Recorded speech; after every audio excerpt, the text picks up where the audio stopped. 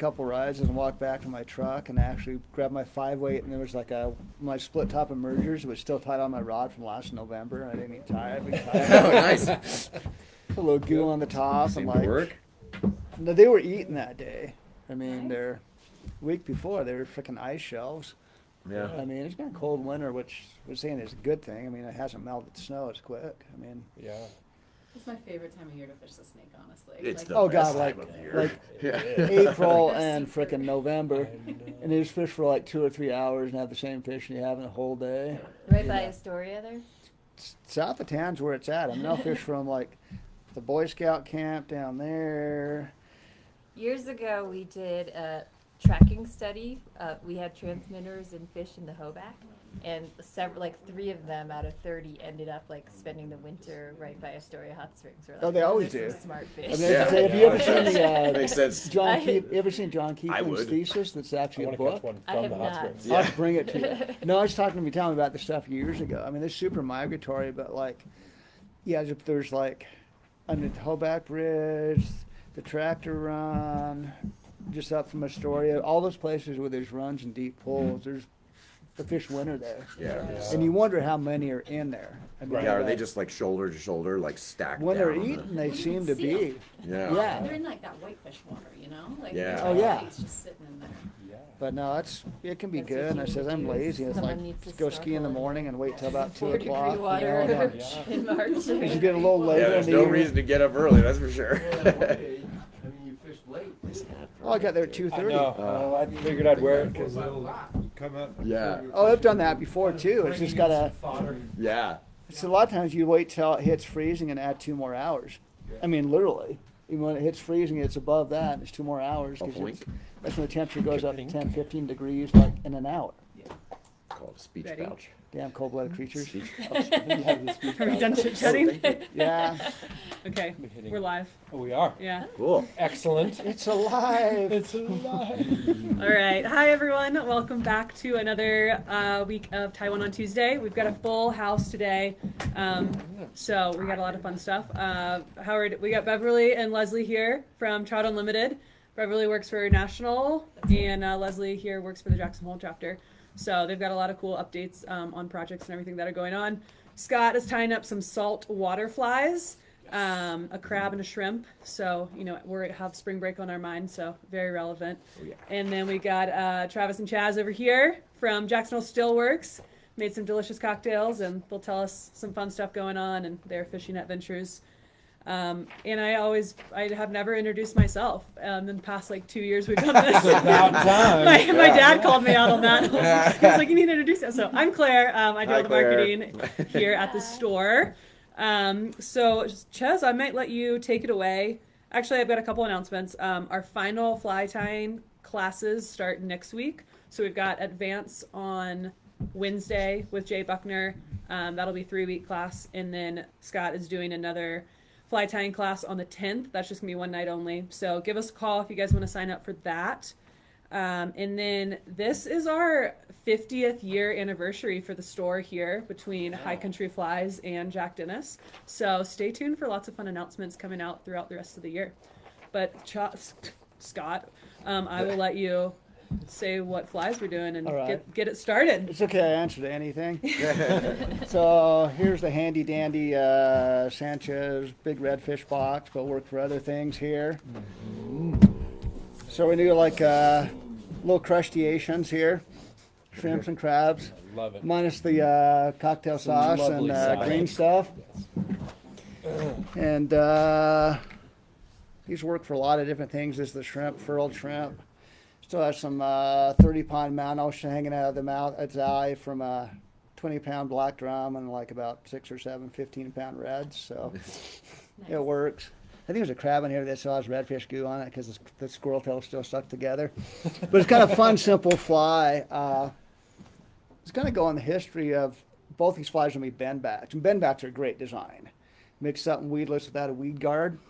So I'm going to grab a little book here, Sanchez crab. Explain that, Bendback. Well, I'm doing Bendback hook. 1987 TU banquet was here, National TU banquet. I'm at Lefty Crate there and wanted me to do some flies in the book. But let's show you what a Bendback hook's like, and I'll show you some of the original Bendback flies. So, there are pre-made Bendback hooks, and then there are some you make your own. I tend to make my own because I got more options for hooks. And what we're trying to do is make a fly rod upside down and using the bend and the shank of the hook as a kill. And the cool thing about these flies, I mean, you can literally throw them up on the grass. This one's here is like a Umpqua saltwater hook, 401. The old Dairiki 930s are the same thing. It's a stainless steel hook, so it's fairly easy to bend. So I'll do this and I'll kind of show it to you. That's about all you need. But that's going to use the bend of the hook, it's going to be part of the shank to actually kill the hook, and we're going to tie the body of the wing in here. That's a good solid hook. It's having a big Gamakatsu fan. And they're not very easy to bend, but nothing gets off these. The SL12S, Poons, whatever, Reds. And it's probably not a bad thing to crimp the barb anyway, so I can release myself when I poke my finger here. So originally where the Bendbacks came from, they're probably, reading history, 1880s, bass fishing with fly rods, you know, probably automatic reels, cane rods, and all that stuff. And they kind of evolved into saltwater, and probably the guy that popularized the most is Chico Fernandez. And, you know, some of his original patterns there, that same kill design. But it's a great design that you can modify to use for modern stuff. Kind of where I really started using them when I was living down in Texas, fishing for stripers and white bass. And a lot of that stuff around Austin is limestone, which eats flies really badly. And not necessarily the hook point. It's kind of like cracks in the rock. They kind of wedge in. So this is my favorite flies in the universe. This is Conehead the Barbarian. This thing was money. That's a little 4/0 one, and actually it's got a cone with prism tape and epoxy around it, and eyes. You know, you gotta have eyes on it. You don't want a blind fish, you know. Like Eddie Murphy and Trading Places. My legs, I can see. So let's do this, and since we're doing crabs and shrimps, everybody's always looking for eyes, right? Let's show you how to make eyes. I mean, these flies are like 4 or 5 minute flies. I mean, they're really easy to tie. So you can buy certainly pre-made eyes.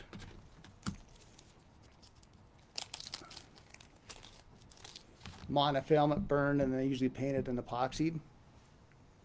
You get on multiple colors. You're doing crab eye. Oh, here we go. Here we go. These guys? We need those and those. Yeah, I'll bring them over. These are great crab eyes. They've got smaller ones there. Nice. Dollar store. It's hard to find black ones. You just take them, That's awesome. snip them off. And one little magic trick with tying in monofilament eyes, take a pair of pliers and mash it. Because it's going to be slippery and it's going to be hard to tie in. All right. But hairbrushes, Your hair's getting long, Chaz, and we No, can mine kind is- of and a little, Dumping there. Yeah. a little plastic Shedding bee as well. chain, you know, from the craft store or whatever, or you just jumped a little troll doll and clubbed it and took its necklace. You can cut them apart, or It is Fat Tuesday. There's lots of options out Yeah, there. that's true. I'll just take a pair of pliers. It's an important fly tying tool. During Mardi Gras is a good time to go. Yeah. Oh, Fly fishing yeah. for reds, Well, we 'cause use those- Everybody's up in the city. Yeah, we get like those ones that do the Santa Claus flies with those pearl garland. Oh, But that's a simple little eye. It's a little more flexible, which is sometimes nice on smaller flies so you don't bounce the fly out of the fish's mouth. And then if you want to burn them yourself, I mean, that's one I burned earlier.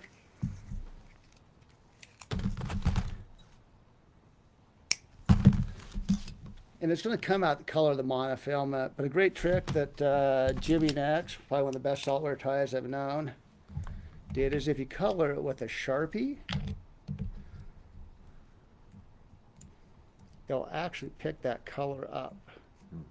That's pretty cool.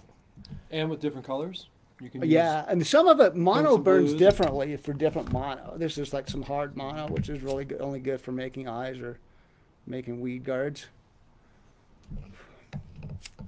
Adjust it. And they're not going to be super big. So let's leave that there for a second. Let's give you another option here. Sanchez, be lazy. If I need a bunch of eyes for somebody who wants 3 dozen flies to go to the Bahamas, I could also just string up some beads. And you want to use, this might be a little heavy. Let's get a bigger bead, right? Yeah, I'll get a bigger bead. We won't worry about color right now. I just get some smaller mono. So Travis, Chaz, what cocktail are we sipping on since we're in the saltwater? You know, I arrived just in time. So yeah. This is all you, bud. So Chaz and I, Chaz especially, have spent a fair amount of time down in Louisiana chasing reds, and we typically are down there in the winter this time of year, and one of the greatest places that we stay is this wonderful place called Woodland Plantation, and there's grapefruits just prime. You just grab them off the tree, and so with that in mind, grapefruits being in season, we're drinking our Stillworks vodka, this guy here, with our friends Fever Tree. I don't know if you've ever heard of Fever Tree, but they make all kinds of great mixers, but they make a pink grapefruit sparkling kind of soda sort of thing. So we're doing just that and vodka, simple with a little lime in there. Let's see the new artwork. Oh yeah. Oh, Yeah, do you want to talk about the artwork, bud? So this is a really cool artist, Bria Hammock. Every year we do an art competition and we change our labels, and we get about 50 entries a year, and there's only one victor, but Bria Hammock from Cheyenne won it this year with Bruno and Rose, which is a really cool, colorful bison with a magpie, old Rose, sitting on his head. And it's a pretty neat process. We get the public involved and everybody votes, and they pay a $5 fee to make a vote, and we raise a lot of money for the Wyoming arts throughout the state. So That's awesome, guys. yeah, Yeah, it's a very pretty cool. It's fun. fun project. So oh yeah, Yeah. It's on the Awesome. back side. pass it down. Yeah. That's Woodland is a cool place. yeah. That like Oh. old church at the bar and Yes. the restaurant there is really Spirits cool. Hall. Spirits Hall, exactly. And which whiskey tried used the vodka, picture too? of one of the Oh buildings? yes, Southern Comfort. For, yeah, Mhm, for yeah. the. People are Yeah, So- that- Russian vodka. So here's like a bead strung on the Or mono, and what you do is you want to scour it with sandpaper to rough it up, and you super glue a bunch of these in place. So like I'll tie a knot on one end and hook it between 2 fly tying vices and string up a whole bunch of beads, but it's a quick way to make a ton of them. Huh. Cool. Like Sanchez, be lazy. And then there's We use chin whiskers for antenna. occasionally. Thomas Harms asked that. Yeah, I got a big cat that has whiskers about that long, Tom. Were you And talking then, about animals? I thought you were talking about yourself. Yeah. Shaved just in I time. know, right? And then and these are some pre-made eyes I did that I kind of coated with some UV, but a really simple way. And this is something I learned What, from, okay? yeah, Yeah. from AK Best, or roommates at some fly tying gig, is using rubber legs. This stuff here, they used to sell this jelly cord for fly tying, but it's basically used for, it's a stretch polyurethane cord for stringing beads. But this you just overhand knot. And I did a fly with tubing like that with larval legs. We call it the fat ass ant because it's an ant, but everybody has a fat ass ant, right?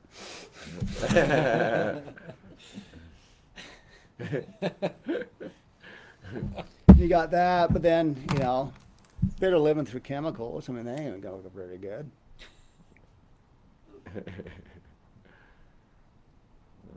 We got more chemicals? Yeah, gotta have more chemicals. Gotta do some UV. Which UV do I want? This will work. So there's all kinds of options. It's a lot quicker than I was being lazy at home doing my commercial tying. I just tie a bunch of knots and then UV them all at the same time. What's your UV stuff doing? It's protecting it from the sun? Nah, this is like basically epoxy that's set with UV. Just, gotcha. SPF 100. Yeah. So I mean that's a pretty sweet looking little eye now. I got the black in the center. Yeah. So I mean there's all kinds of things you can do, but that's kind of quick ways to do it. I think I'll be lazy and use the bead eyes. And we can get into the furled shrimp. Woo-hoo. We'll do a big one. Do a too hot. We'll go for some big reds. Yeah. That It's like a snap. No, Yeah. there's nothing that breaks cool. in the fish. Because we don't know Feels more cast realistic. perfectly. Oh. Yeah. Yeah, that's really cool. Yeah, that thing. That's exactly the. I was just thinking, I think this is the first time we've ever had ladies on Taiwan on Tuesday. No Oh. way. Is that right? So Yeah. thanks It's on. for joining. Yeah, Wow. kinda real. Even it out a little bit. Yeah. Bring in the nail All salon. right. Tying. So we got some eyeballs made. Let's do a hook. You can do this unweighted. We'll do it weighted. I think I'll throw a cone or kind of some of these Groovalicious modeled hooks and tactical beads. Get The it. closed captions are having a very hard time with you, Scott. Okay. You can tell me to slow down. No, it's the words, not the speed. Well, it's like when you do fly tying articles, you got to do your custom dictionary. They don't understand the word. I mean, the words aren't normal words, right? Yeah.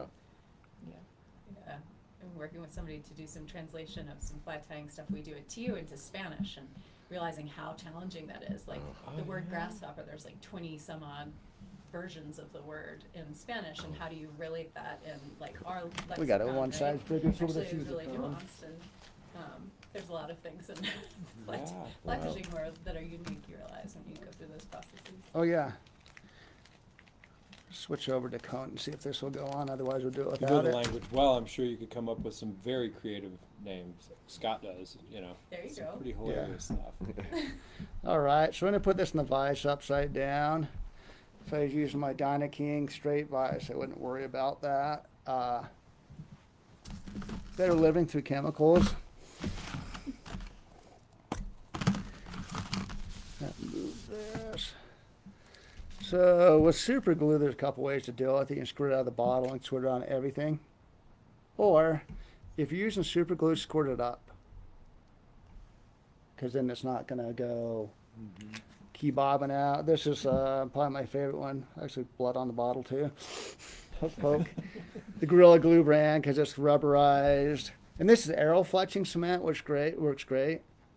And they're like a little bit slower settings, so they don't kind of gum up and dry out. And both these have needles that clean out the bottle. So you're doing that from the bottom up, so you don't have to buy. It doesn't squirt out all over the place. Pair of pants every. Well, I probably have to buy a new pair of pants. Either I could put glue on or hot wax them with skis. Or you can use your toothpick and a disposable bodkin. And just build up a little thread. I'm using some 140 denier Van Danville, 3/0-ish kind of stuff. I'm going to build up a thread base just to hold the cone in place. Slip it up there. That's just about right. Do insto hand, whip finish, or half hitch. Ain't going to matter. And then glue the cone on. And the thread gives it a little more to grip to. Yeah, otherwise it's going to spin around, which on this fly probably wouldn't matter that much. It's not really doing anything. Not like Conehead the Barbarian when we turned him to a mullet to a flounder, you know?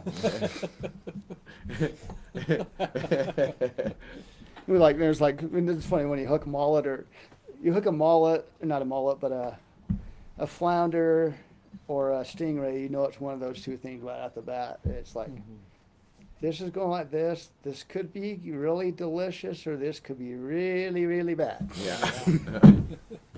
Now these 5 liters are cheaper than getting stung by stingrays. Yeah. They've got like 3 legitimate in the mouth. Wow. No kidding. Yeah.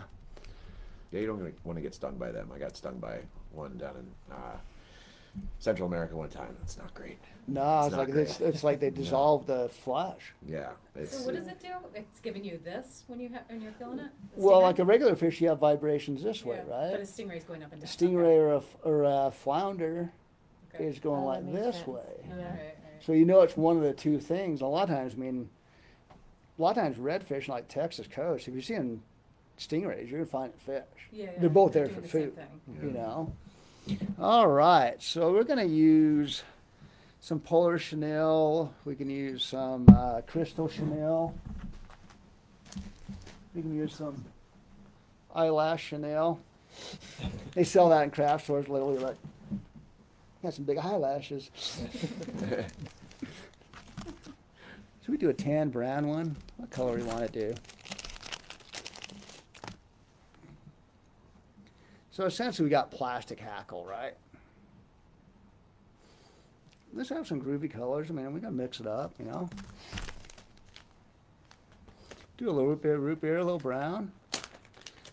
Shrimp come in a lot of colors. No ones that come in pink are dead. And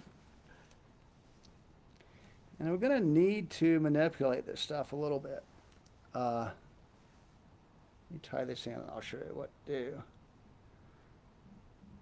So it's not like a little thread core.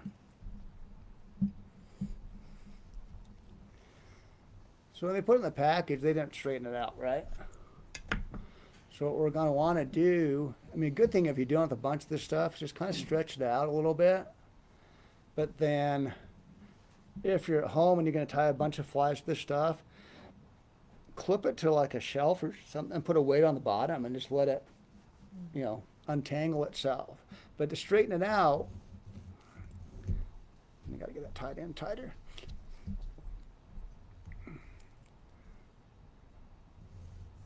We're going to use friction to get it straightened out. And it's just like folding a hackle. I can actually, the mylar is going to take a set, right? Mm-hmm. We got it kind of straightened out. It should look like my hair.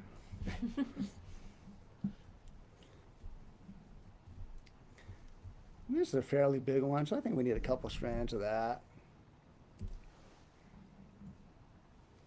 And kind of straighten it out, but regardless of the hackle you're wrapping, you definitely need to fold it and straighten it, otherwise you're going to have issues. Here again, straighten it out. It's like your cat. Oh God, that feels so good. Rub my back again. Oh, I'm gonna meow. Scratching. Do you have a cat, Scott? Yeah, Nadine. No. She's got whiskers like that long. She looks like a Sylvester. She still has all of them. That was my Oh fault. yeah. Yeah. I think I'm gonna use Nadine is a wonderful three name. strands. Yeah, my son got her when he was working at Animal Adoption Center. Oh, that's awesome. And she likes more attention than the dog does. It's got a little mix, more color. And if this was a smaller one, I might just use some of the smaller polar flash and say like crystal chenille. You know, if they're doing more of a bonefish size one. Josh Gallivan is watching Cheswick. All right. Papa Gallivan. You in Tahiti? He said he's cracking a cold beer. All right. Better than a warm one. And I can actually kind of do the group comb here. Just kind of get stuff roughly lined up. I mean, it actually works pretty well. I mean, because most people really have trouble with this stuff. And then I'm going to twist this stuff up.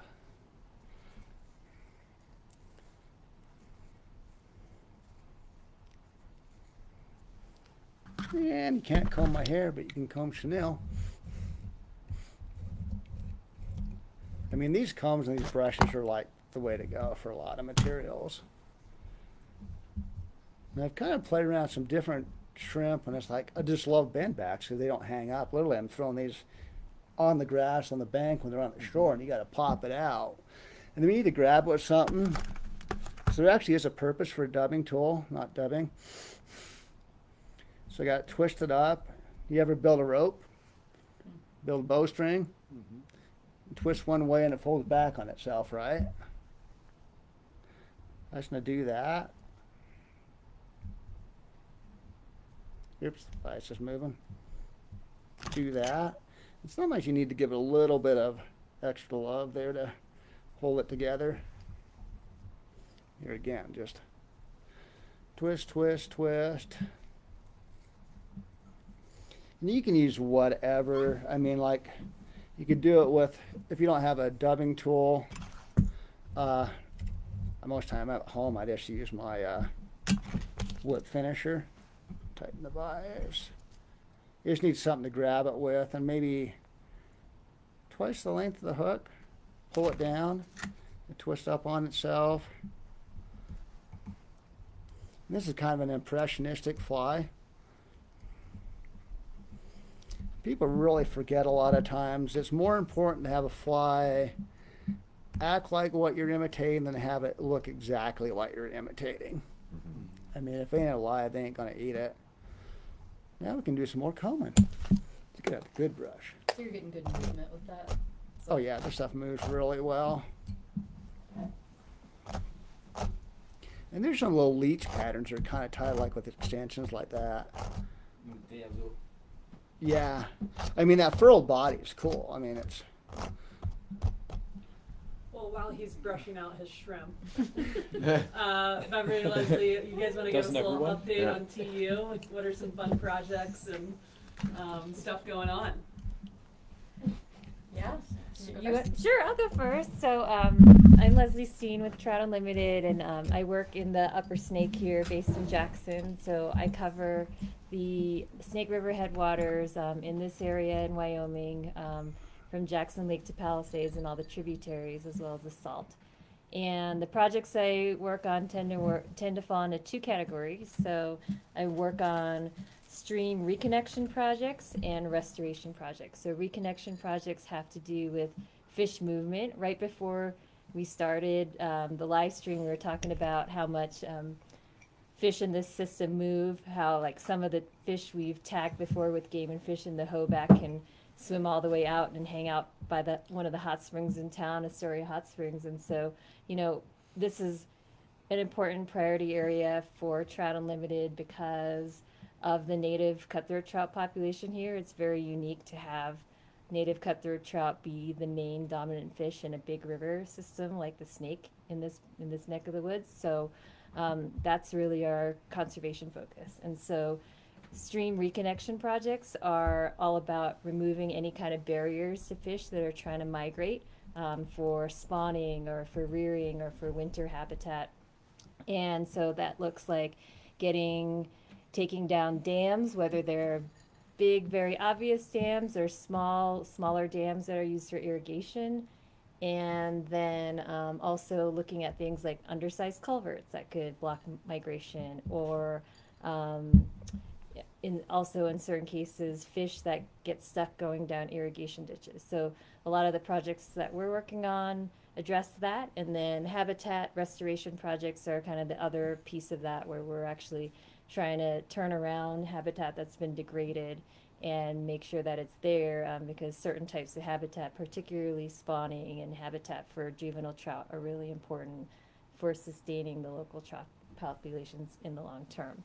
So that's really what we focus on. And I think one of the bigger projects that we've been working on that's very, very close to being finished is up on Spread Creek. Spread Creek's a tributary of the Snake that drains a lot of Bridger Teton National Forest lands and Grand Teton National Park lands. And in 2010, there was a big, like very obvious concrete dam that blocked the entire creek that TU and the park and Forest Service, Game and Fish, and a number of other partners all teamed up to take down. And what happened after that was we found that through some tracking of fish, as well as kind of going in and doing fish rescues in the ditch at the end of the year, was that fish were able to migrate freely in Spread Creek, but when they turned around to go back down to the Snake, they would get stuck in the irrigation ditch. So the project we've been working on there has been to put in a fish screen. A fish screen basically lets the water go to the water users, but then the fish go back into the creek. And we've also been, upgrading, doing some restoration and stabilization work right in the area, right around there. So that one's one I've actually been working on for years, since I started with TU. So I'm really excited that one's getting done. And there's, 11 years in the making. Yeah, 11 years in the making. And, years. yep, and it's Wow. like over $1 million of grants and donations and over 20 partners. So hopefully we can report back when the fish screen's in the spring. So close. Yeah. So close. So Well, close. And Leslie, one of the kind of unusual thing, I would say, and help me out here, in the lower 48, what's unique to the Jackson area is that we have relatively not only have wild fish, but an intact native fishery, Yep. which in most places, I mean, our fish is Snake River fine spot cutthroat. Right. We don't have brown trout. We don't have rainbow trout. We don't That's have- exactly right. I think, you go to, we have Jackson's and, the Snake and Jackson's an amazing fishery. So are so many other rivers that are just a couple hours away, but all those other streams, all those other rivers, the Green River, the South Fork, the Madison, they're all primarily in the main stem rivers. It's all like a brown trout, rainbow trout fishery. So to have native Snake River cutthroat trout, when you go out fish the Snake, 9 times out of 10 you'll catch a cutty. That is unique to us in the lower 48. There are not very many systems like that left. So we're very lucky, and it's worth for us. That's why we're doubled down and invested in doing work here. Yeah, that's right. And that's why Trout Unlimited is so lucky to have Leslie. Oh. No, I mean it. Under your leadership, we've really been able to amplify the work here in this valley. But also really important to note is that we've had a local TU chapter here for many decades that Howard, you're on the board of. Thank you so much. And there's been a really important presence too. And what you said is so true. Like, this is such a unique asset, having this native trout fishery here. But unfortunately, that's not the case everywhere. In my job at TU, I work at the national organization. They're just nice enough to let me live here. Don't tell anybody. Don't the secret get out. And so my responsibility is to think a little bit more broadly than just the Jackson area. And the real, honest, raw truth is that despite Trout Unlimited's significant impact and our growth over my tenure there, which has been 15 years, we're not keeping pace with the threats to trout and salmon. Climate change poses a real threat to trout and salmon. The pace of development, industrialization, the list goes on, right? It's not a really pretty situation, and we must amplify the work that we're doing, like what Leslie's doing here at the local level, to restore and to care for our local rivers and streams. And we have a huge opportunity, which is a really great and fun time to be a part of TU and engage with TU through this infrastructure bill, which is going to pour a lot of funding and resource and support through our partner organizations like the Forest Service, who Leslie works with regularly, Bureau of Rec, the list goes on. And TU's hoping to partner with a lot of these agencies to help restore and care for our rivers and streams. But the work that I do is to say that, look at the landscape. We're going to be able to amplify our efforts. We must meet this challenge. It's our mission. It's why we do this work, right? But it's all for naught if the people don't care. It's all for naught, right? What happens in the next generation if, our kids' generation, Chaz, they don't show up, if they're not advocates for the trout and salmon that can't speak for themselves, if a generation that doesn't have access because of systemic inequities, I should say, because of apathy, because of, there's a lot of reasons that people today are not engaging in the way that we do as anglers to know that cold, clean water is so important. So I have the great job of being able to work with the 420 chapters across the country. And we work with our youth education team to really sort of engage kids from kindergarten all the way through college in our work, communities of veterans and first responders, and we're also working to sort of meet people where they are in new ways. We've got really fun groups that are emerging that are women specific and that are sort of popping up around the country. And so a fun time to be a part of TU. We're doubling down on trying to make sure that we're reaching diverse communities and many more people as we think about the important work that Leslie's doing here locally and really across the country. I saw a great bumper sticker today, by the way. What's It's that? kind of on that same note. It said, "Extinction is forever, dams are not." Which I thought was pretty good. And I had Love never it. seen that when I saw it at Yeah. the Albertsons light on my way home. Take out the tonight. lower four. Yeah, right? Oh, man. Yeah. Do it. Let them run. Yeah. I mean, I think that's one of the things that's really out of the years that, you know, Scott's been fishing, I've been fishing, you guys been fishing, you guys have been fishing, is now, just what, Leslie, what you said, we're finding that fish are migrating 40 miles, 50 miles, just in this system. So these technologies, or I shouldn't say these facts that we're finding and stuff, now we can actually take and do some application to really enhance, you know, what's going on coming up, where before we maybe knew a few things, we knew things word of mouth, whatever, but now, I mean, we're talking about science. Well, totally. You know, it's interesting you mentioned that because I think it's a real new frontier for engagement. And that's what I was talking about before. If the people don't care, it's all for naught. It's about engaging our communities, whole communities. And one really cool way is through community science, citizen science, right? Where people can go out and use the smartphone that's in all of our pockets and be a part of the solution. And Leslie led this really cool initiative last late summer, fall, as the drawdowns were occurring, that engaged a real swath of the community and sort of paying attention and standing up and saying we can do something about it. And tell people about that? Sure, yeah. Do you want to do that now or in a little bit? Yeah, we can. Let's see what the next step is real quick. See if you finished brushing his hair. Okay. I mean, it's stuff's Well almost groomed. as straight as my hair now, but it's got a shrimpish profile, right? Mm-hmm. So this is a bendback. We're gonna fish it like a rubber worm. So let's impale it.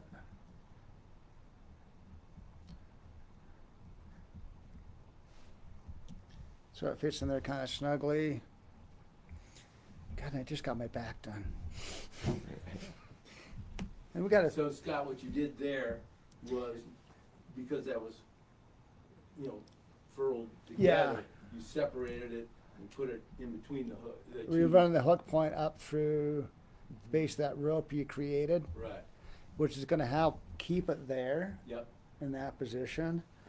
And then we're going to add some what will become antenna, carapace, some silicone rubber legs. These silicone ones will kind of look cool, and they actually seem to hold up better than other ones. I says this is impressionistic, but when you get these pieces parts together, you have a lot of those. One of the nice things about flies that are built this way is that their bodies are very soft. They fly very straight. They don't helicopter out on you. Twist up your Yeah. leaders as well. It's really nice. So, I mean, we can modify the length, but now you got kind of a carapace type look to it. And we could do boring black eyes, but, you know, that's not really cool. I think we need some beady orange eyes. You went to Mardi Gras. Fly tying this year. He's on Bourbon. I mean, he's on Bourbon Street, like, you know, went up north, and, like, he's kind of lit up. He has some little bloodshot. These got a little curve to it. You know, A couple of I'm things with Mardi Gras. mono. Sometimes try to stretch it just like you do with the leader. Another trick if you're dealing with mono to deal with a bunch of applications and it's like that heavy stuff. I mean, Lefty Cray trick. I mean, the man was a genius. Is boil it like spaghetti and then pull it straight. Oh. Just cut clumps of it, like you're trying to put tarpon leaders together. And I could have mashed it down a little bit to get it easier to tie in. This stuff's not very heavy. The other thing you do is, like I said, that sandpaper trick, which I do for gluing, will actually give it a little more texture. And then a little glue doesn't hurt anything either. It's not Oh man. Well, was it the model or the plastic bag? Never got into the bag. And if we wanted to get like real fancy here, I could go and put some dubbing or make another wrap of that Crystal Chanel there. I mean, this is uncultured, living in nutria land down south. He doesn't really care.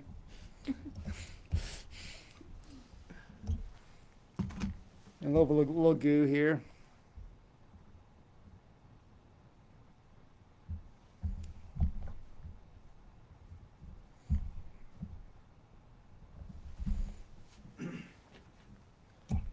So there's your furled shrimp, but it's kind of a cool pattern. I mean, it fishes really well. It's going to be mobile.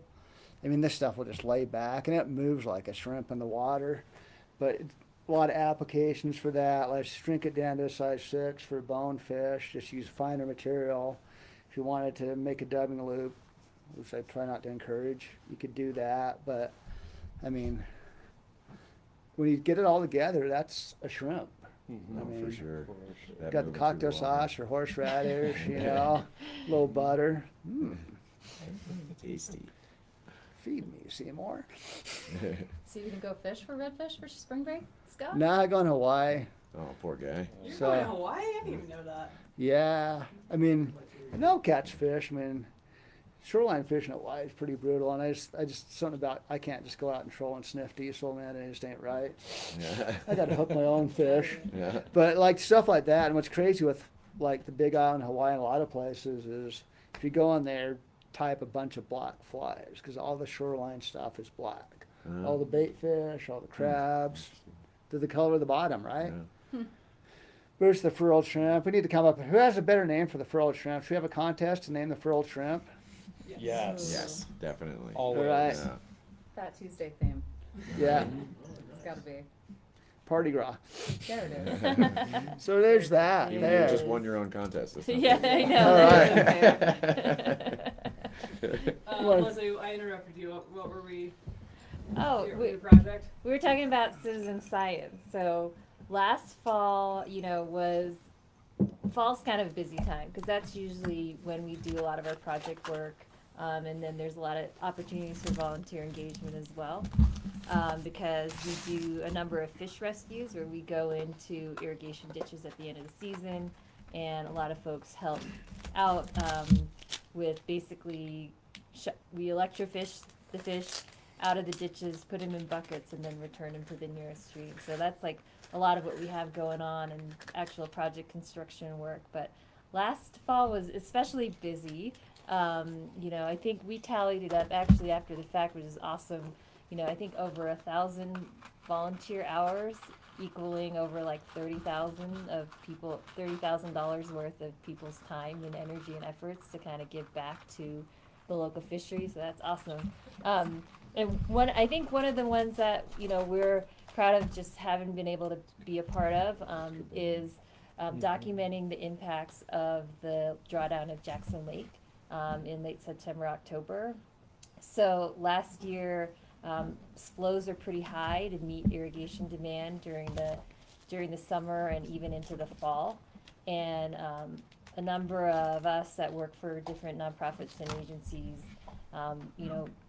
found out that the schedule for drawing the water down was going to go from 3,000 CFS to 280 CFS in about 3.5 or 4 days, I want to say, and then Game and Fish and the park were able to talk that, kind of negotiate a little bit and spread it out a little bit longer over 5.5 days. And of course, the concern was, if we drop the water pretty much out of the system very quickly, does that mean that there are going to be more fish stranded, essentially, in as side channels and pools and things like that dry up?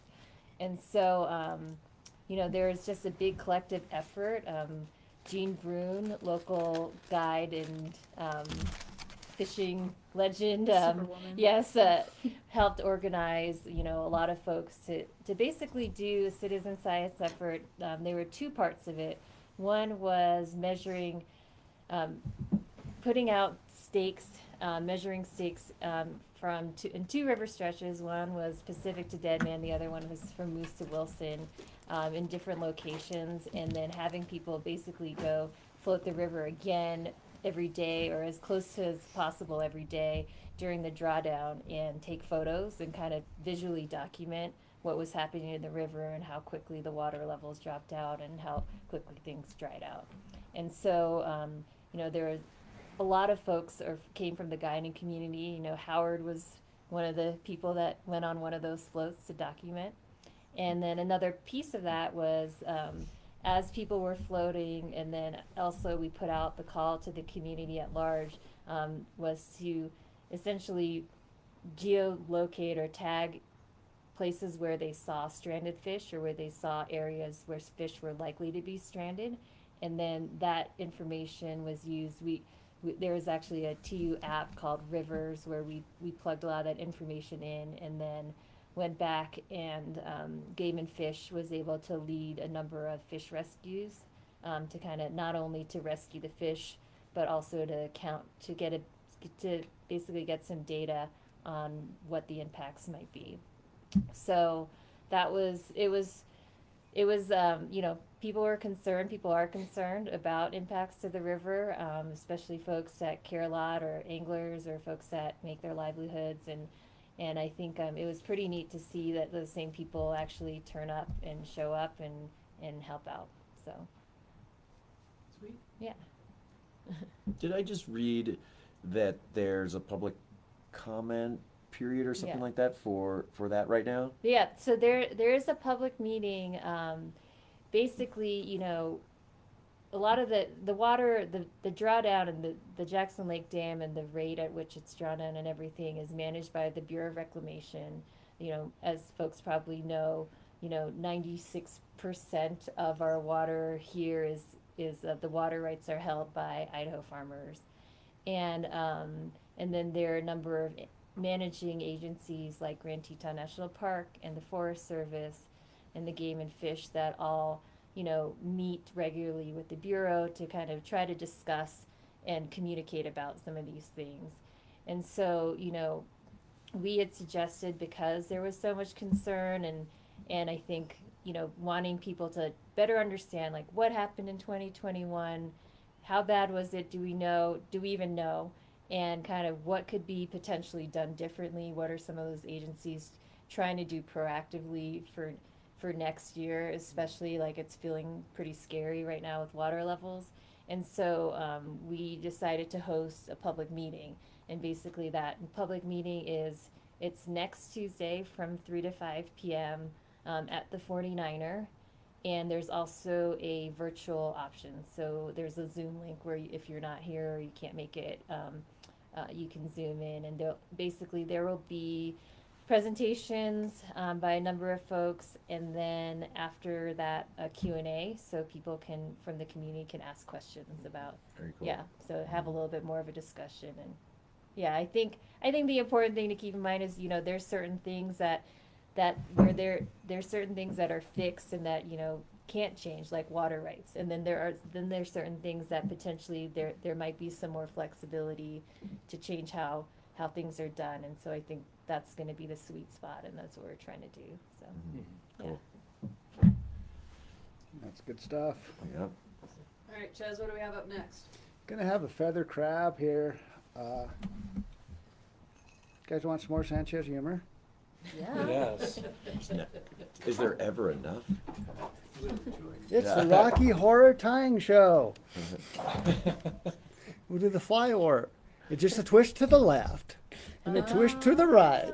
Put your hands on your vise. It's really out of sight. Do the scissor thrust like you're going insane. Let's do the fly warp again. Were we supposed to sing along? Is that an original for tonight, or have you Oh, done yeah. this before? Oh, wow. No, I mean, it's Wow. kind of special. I mean, you guys are coming here. You're feeding us hooch. You're giving us good information about fish, I mean, Wow. one of the biggest things that's so funny with fly fishing and fly tying, you guys are around the business too, is like, if fly fishing and fly tying are so much fun, why can't any of you people smile? Like, oh my God, it's like you're uptight. Like, I mean, like, you can't even smile when you're choking a fish. Come on, get it with it. Yeah. So we could have like built up some thread there with a twist to the left and a twist to the right. What's for dinner? Crab loaf. And this is kind of an adaptation of evolution, which a lot of the fly tying, I mean, I'd say evolution is revolution. I mean, there's not a whole lot of new things, you know, out there. Let me show you some pics here. So, the original that can lie on the ground. It's not going to hurt anybody. Doesn't bite, not think of. Is this fly here, this blue jewett crab, which I think was originally in the Chesapeake Bay for stripers. And it's made of pheasant feathers, which makes a perfect imitation of a blue crab. And then Jimmy Nix, who was just the technician, came up with this version of it, which is fairly complicated. But then Sanchez be lazy and he likes his Bendback. So here's a simple way to do it. And you're always like tweaking flies, adapting them. To make a platform for the feathers to help them hold them in place, I'm going to use a little piece of foam. I don't need a little big chunk, and I kind of got the weight of the hook acting as a ballast. It's going to also help right the hook. And the other thing is when we tie flies, it's important whether we're tying this or we're tying a little bead head, don't block the gap of the hook. If you're going to tie a fly and want to hook fish, make sure, I mean, gap may be one of the biggest important things for hooking fish. Whether it's small dry flies, make the biggest gap you can, or if you've got a big old redfish, you got to get around the mandible. You've got a poon, well, unfortunately, you got a fish size 2s, but so when you stick this little piece of triangular foam up in the cone.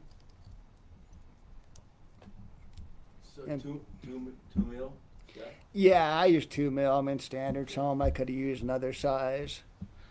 And it's just a little platform there. I've done it with dubbing. That's just simpler. And I'll do like some foam and weight ballasted flies too. I do a fly like a little leech I fish on Jenny Lake when you're fishing for Lakers and it's 38-degree water and they're barely moving. Where you can actually have weight on the front, just have a little foam underneath the rabbit tail so you can actually rock it. You know, you can barely move it. So we're going to grab some bird feathers.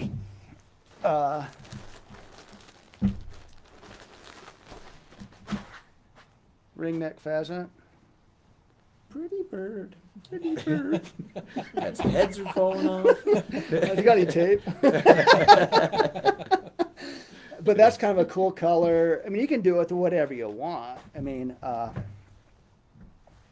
you could use some hen hackle, you know, for tan crab. Yeah, Brahma hen's like pretty sporty. And it's a nice color. We'll do the original pheasant one. I don't know if Howard gave me this pheasant. We had some pretty good pheasant food Sunday. Made pheasant larb. Nice. So great. Awesome. And we're gonna need a bunch of feathers. So this has a little tinge of blue to it. It's got that blue kind of mottled color to it. And we'll tie a bunch of these on. So this fluff on the butts are not going to help us anything at all. So let's just take it off. And what you can do too is take your thumbnail and just kind of crimp that. Set it in there. And there's one trick of tying. Use your thumb. If you try to pinch that and hold it in place, it's going to roll over, right? El snippo. It's like a real important fly tying technical term, el snippo. It's a Spanish translation of that one. Yeah. El Snippo. I guess it is our. maybe And you it's can our set Snippo. one here and just Snippo. angle it over Yeah. so that it's kind of over to one side. We're kind of fanning it out.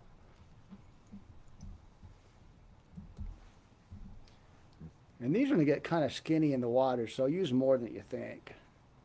You know, pheasants are cheap. Do you have a good pheasant season this year? I didn't shoot any. Howard did.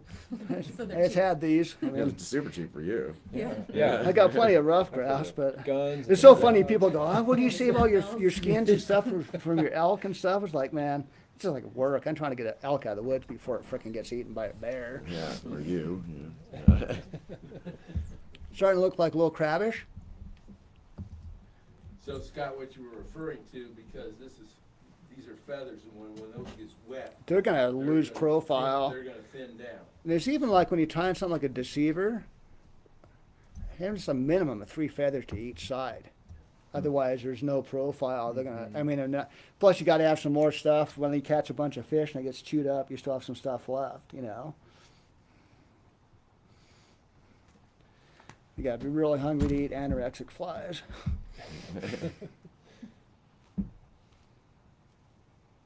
And just put as many as you want. But I mean, it looks very crabbish. And you see how that foam just kind of holds everything in place. What I do too in my more glue thing is I normally would actually, after I get this done, run a little goop underneath and just kind of firm it up. You know, maybe get one more feather in there. When you say goop, you're talking about Shoe goo, some rubberized, something with harmful solvents. yeah. You know, and you could do legs anyway. We could tie eyes on this. I mean, the eyes are going to be in the wrong spot. A lot of times I'll use bright colored legs. A lot of times like those hot tip ones. And here's a little crab of mine. I use fox squirrel for the, I'll grab it here, for the claws. And yeah, this is the one with this redfish goo on it still. A little stiff there, yeah. Yeah. Yeah. And people always assume the color at the tip of her crab claw is color. It isn't. It's called lack of color. Huh. What are they doing? They're Oh, going right. around, so they tend to be lighter color there. Right. And then most crabs are tied the wrong direction. And that one's a runaway crab because crabs do this when they're moving. They're not aerodynamic. So let's go some groovy orange legs. My fish can't count. So I tie these, like 3 or 4 to a side, 2 or 3 to a side. I'm going to fold this around the thread and just slip it down. And I want it slightly to the side and slightly above. And you put as many legs as you want. I mean, this is more of a motion thing in reality than it really is like exact profile. That was 3 there. Well, while he's tying in his legs, any fun, exciting stuff happening at JH Stillworks? Oh, there's always fun, exciting stuff happening over there. Busy spring day. Yeah. Right. Oh yeah. Yeah. We're making a bunch of messes this week. Yeah. We're putting away some rye, and the rye fermentations were a little more active than we bargained for. So we came in pretty much 3 days in a row. We tried to figure out how to solve the problem, and the whole floor of the distillery was just covered with grain and foam. And the next morning from fermentation, just explosive fermentation. Which is better than no fermentation. Yes, By a lot, it is. but It means it's working. Yeah. Which is good. But that's been pretty fun, and we're kicking into some whiskeys, and those are a long ways away. Everybody asks when they're coming out, so Well, it's the last time. Yeah, you couldn't even tell us that. yeah, well, Yeah. we can't tell you anymore. The cat's We out of knew the bag then, now. so- Yeah. Is it going to be brown? Yeah. Well, Yeah. Seems to be brown. Yeah. It's working towards that, which is cool. But it's really fun. It's cool to explore, new creative stuff, and we've taken our time to learn our process very well, so that when we're getting into these whiskeys, we're not going in at it too early and assuming too much, which we don't like to do. So yeah, it's been coming out good. I mean, you Yeah. I mean, that's, Thieves and that's- Barrels recently. That's You want to talk been about that? the way you guys have been approaching the whole system.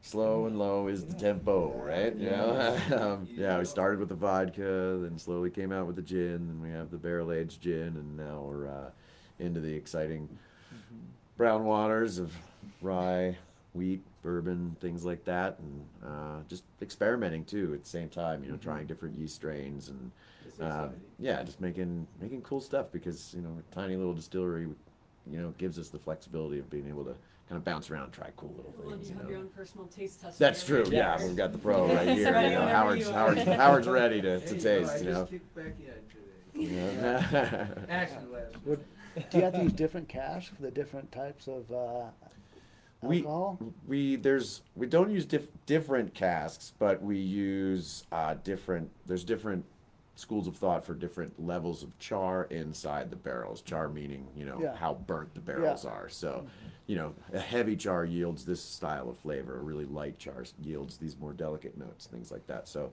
that's another thing we play with is, it's not just the grain, it's not just the yeast, but it's the barrels, like you say, and, how to manipulate how to choose between what char, but also what manufacturer too. Manufacturers use wood from different forests. Right. Different forests offer different dirt and different slope angles and different drainage and different climate, Now, how do you acquire these barrels and stuff? That's a complicated situation. Yeah, it is, and there's a lot of people struggling to get barrels from cooperages, and we were lucky enough years ago to get connected with a really cool cooperage out in California that's primarily known for their wine barrels, and they're actually quite coveted. And so they spun off a small little sort of, a smaller company off of the larger one, and started doing 53-gallon barrels. Wine barrels tend to be 59.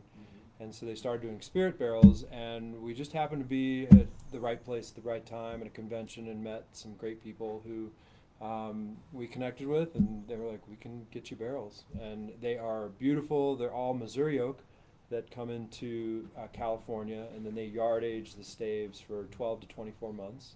And then all actually wood-fired charring, which some people use propane. And then our heads on these barrels are all toasted. So we're getting charring in the barrels tends to, the deeper the char, the more of that kind of rich caramely notes.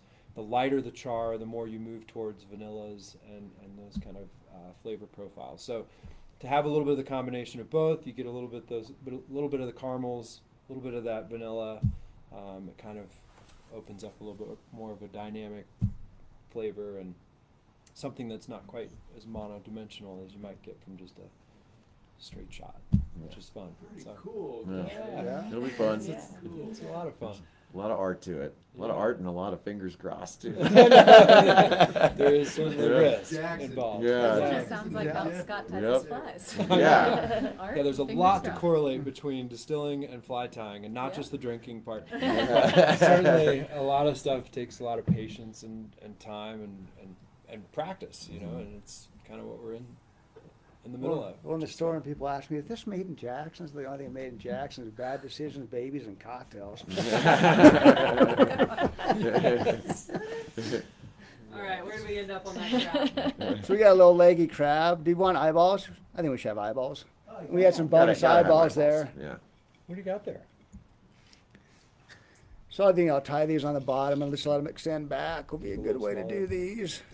That'll put the eyeballs in the right spot. And these are the ones I just mash the bead. It's off. Here again, that thumb down. If you're tying print snips, everybody has trouble with print snips, right? Getting those biots set. If you just smash them down with your thumb. And then a lot of fly tying just being cruel to inanimate objects. I mean, like, this was a dinosaur a really long time ago, or a coral reef or something. It just doesn't really care. It doesn't have a whole lot of feelings, And you look at, so much fly tying is just tweaking stuff, like the comment that won't work for my hair, but it works for a fly, I love that sound. Yeah. Clink, clink, clink. That's a good sound too. Yeah, it's- And we'll do a little hand whip finish. We can run a little super glue up the bottom here, but I mean, pretty, in scientific terms, groovalicious crab. That looks like the real deal. so great. And it's so simple. Yeah. Literally, if we weren't, Wow. chewing the fat here and doing these are like 5-minute flies. They're so really, really simple. And that deal is it needs to act like the real thing, not look perfect, but that's pretty crabbish. And just with the amount of feathers out there, you could do, like bald eagle feathers work really, really well. Polar bear dubbing. Polar bear, oh yeah, polar bear dubbing, you know. Spotted owls. Yeah. Florican bustard on top, you know, and a little jungle cock. But no, that's a simple, nice little crab. Couple, if you're going on a saltwater trip, this also makes a nice crawdad. Crawdaddy daddy. Or lobster, or it's just a crustacean. But there you go. Very cool. What's your name for the crab? Let's call it the feather crab. Think of a better name. Looking for 2 names tonight. Yeah. Yeah. But Scott, the nice thing there, I mean, yeah, you can put eyes on if you wanted to, where you're going with a bunch of turtle grass and whatever. I mean, you have the advantage of the Bendback hook, but where you can lightly weight it so it doesn't get into that turtle grass. Oh, you could do this unweighted. I mean, and like, yeah. And one of the most forgotten things on flats flies is sometimes it's more important to have more weights than more patterns. I mean, the reason you fish small bonefish flies is not because a bonefish or redfish won't eat a fly this big in shallow water. You just can't drop it on them without scaring the hell out of them. You know, so smaller flies are what you do. But yeah, a couple fun little flies there. Is anyone going down south this spring break? Not this year. I'm going to Hawaii too, actually. Not me. Yeah. You are going? I am, but I think just for surfing and beach time. I've never actually gone fishing in Hawaii. So. It's kind of tough fishing. I mean, unfortunately, it's a place where there's not a lot of conservation and a lot of that. That's too bad. In the Don't know shoreline. there's trout in Hawaii? We have a TU chapter there. No, there's actually on Kauai. There's trout. Yeah. To do that, you know. We need a Kauai branch of Retreat. Trout Unlimited. Yeah. Ready to open I'm it. dead serious.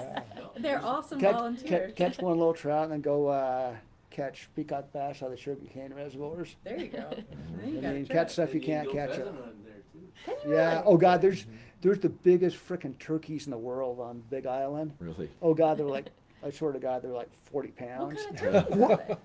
I mean, I'm not sure if they're Merriam's or whatever, but everything you put there grows, right? Oh, yeah. And there's like Franklin grouse everywhere too in these deserty spots, you know. Just, I guess it's kind of tricky to get a hunting thing. You have to like check your gun in and stuff and have, you know, connections. But there's like Molokai is like the Wyoming of Hawaii, man. Those guys are just like every little store is like there's ammo there, like shooting axis deer.